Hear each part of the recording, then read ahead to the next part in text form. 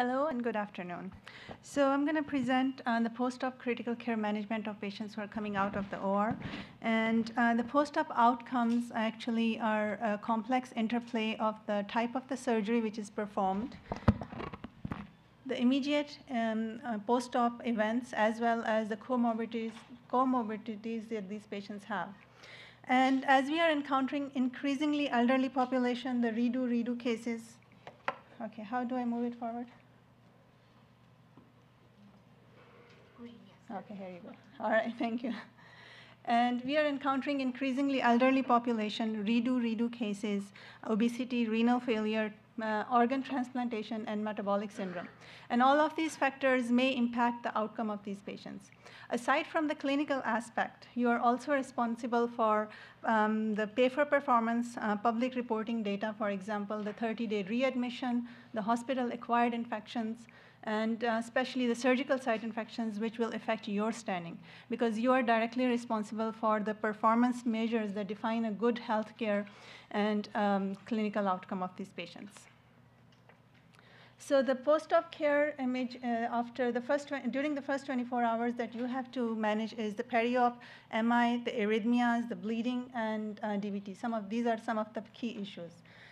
You have ultrasound and echocardiography available in the ICU to access the central venous access, as well as for diagnosis and managing the patients. The hemodynamics are very important. Whether the patients are hypotensive or hypertensive, you manage accordingly. If your patient is hemodynamically unstable and is requiring multiple pressors, although you are managing the patients with those inotropes and the pressors, you are supposed to diagnose and treat the underlying disease. As well, if the patient is hypertensive, you have beta blockers available as your first choice, depending if the patient is not on inotropes or not bradycardic. And the other considerations are afterload reducers like nicardipine. And yes, we do use nitroglycerin in our patients. May not be the first choice, but you can use that as antihypertensive. And if the patient is stable and can take PO, you can restart the oral medications when feasible.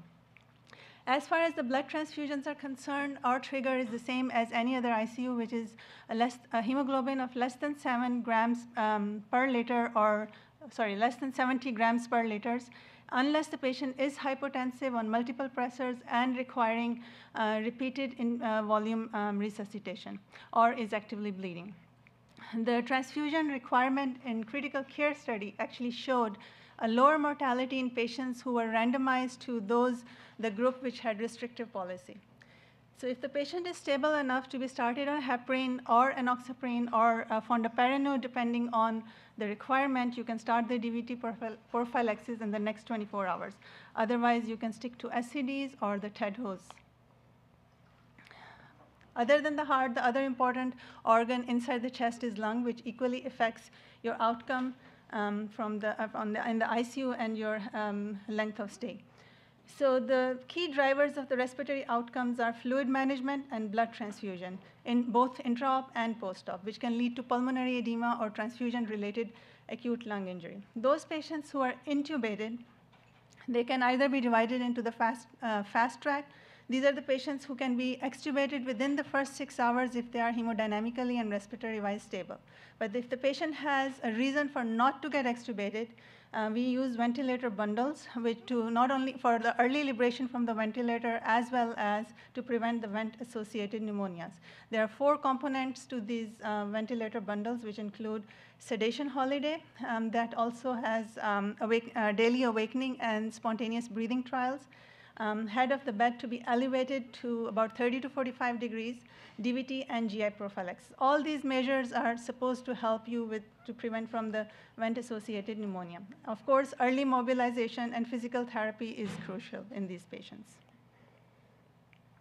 Now, hospital-acquired infections are common, expensive, and preventable cause of inpatient morbidity and mortality. The main are surgical site infection, the CLABSI, or the central line-associated bloodstream infection, catheter-associated urinary tract infection, and the vent-associated pneumonia. These are important as the hospitals are now required to report them publicly and can lead to denial of payment by the insurance companies and also have medical legal aspects.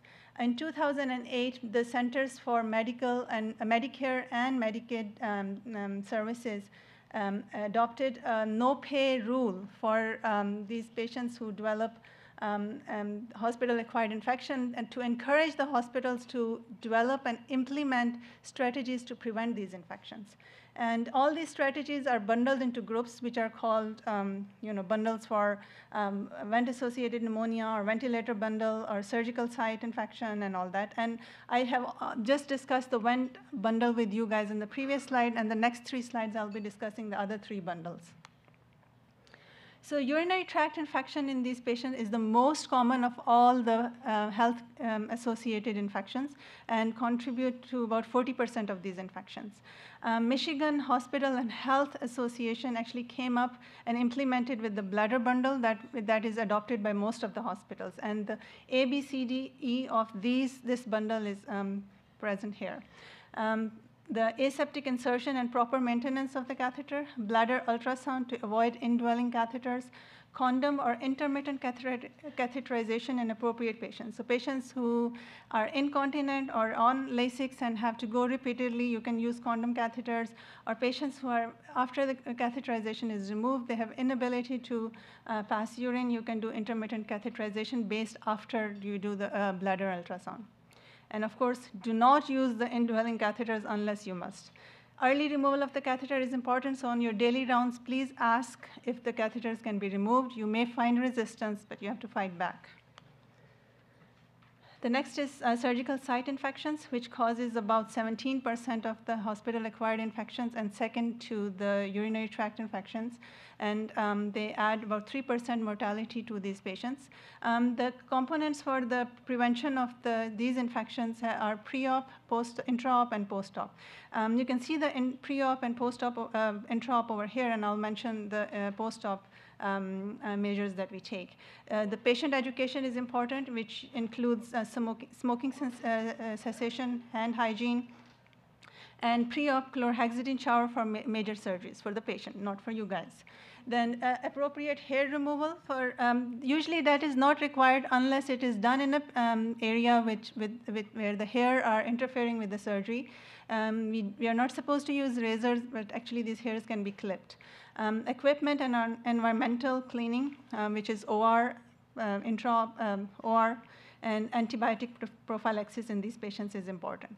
Intra-op, you have to prepare the skin with chlorhexidine. The surgical technique has to be aseptic, and maintenance of oxygen and normothermia is important during the surgery for prevention of any reason which can lead to a low immune state. And minimizing OR time and unnecessary traffic into the OR. And post-op measures basically include the hand hygiene, the wound care with the aseptic dressing, as well as maintenance of the glucose, and of course, within the first 24 hours, try to stop the antibiotics if they are not needed. Then the catheter-associated or catheter-related bloodstream infection or the central line infection, the new guidelines were presented in 2011, which replaced the one which were published in 2002. The risk factors include age. Usually it's more common in younger group, like in children and neonates. Underlying disease, for example, the comorbidities, and male gender. Male are more, for some reason, susceptible to the CLABSI. So these guidelines include educating and training healthcare personnel who insert and maintain catheters, like the person who's doing the procedure, that is you, and who's maintaining the catheters, the nurses. Using maximal sterile barrier precautions for gown, gloves, and all that. And using 2% chlorhexidine for the preparation of the skin.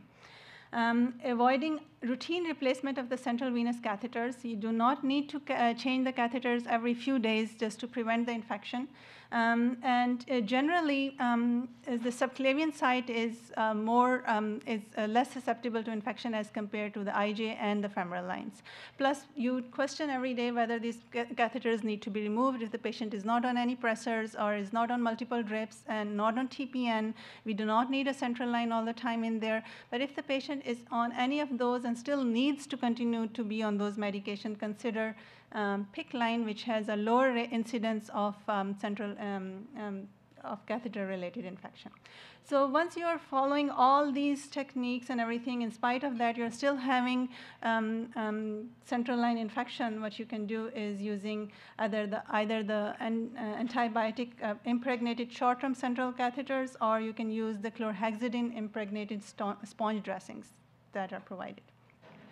So all these bundle strategies that we just discussed are not only that you have to follow, implement, you have to document and report the rate of the compliance with all these components. That is important, as these are the benchmark for quality assurance and performance improvement. And whatever we discussed, the most important thing is communication. The rounds that you're doing every day with your nursing staff, with your respiratory therapists, and all that, you have to plan together how to quickly get rid of the central lines, catheters, and all that, and following aseptic techniques and all that. And of course, the management that we just discussed about the fluid, transfusions, and hemodynamics, they are all, they will directly impact the post-op outcomes. The public reporting and pay for performance is going to stay there. It's not going away. In fact, the rules are getting even more, more and more every day. So you will be questioned, and you are answerable to all of them. Thank you.